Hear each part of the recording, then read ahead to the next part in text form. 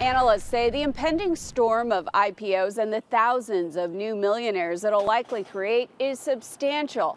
The San Francisco real estate market will be influenced. The question is, what will be the magnitude? So it's on 4 levels, it's over 5,000 square feet, it's beautifully finished on this giant lot with the views in the garden. This 5-bedroom, 5.5-bath Telegraph Hill home features sweeping views of the bay and San Francisco landmarks from multiple levels. 233 Chestnut Street is on the market for $8.3 million.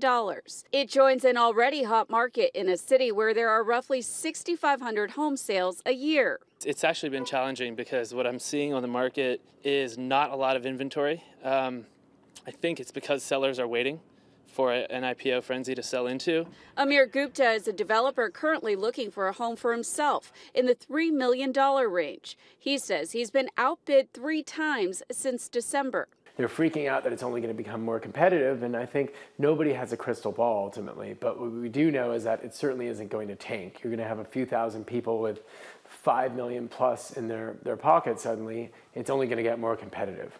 Realtor Justin Feichelson says his clients feel an urgency to buy now, and sellers are thinking about holding onto properties to get bigger payouts. It's a great market right now. There's more than enough buyers out there. There's a lot of competition.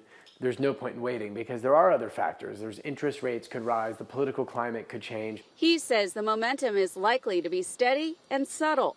Chief market analyst at Compass Patrick Carlisle says after peaking last spring, the housing market cooled, but the financial markets returned this year. Another factor to keep in mind, most employees have to wait 6 months after an IPO before they can sell their shares. I don't expect the market will be as crazy competitive as it was last year. I have a tendency to think the IPO millionaire rush has been overhyped. But we'll know a lot more in another couple months. In San Francisco, Betty Yu, KPIX 5.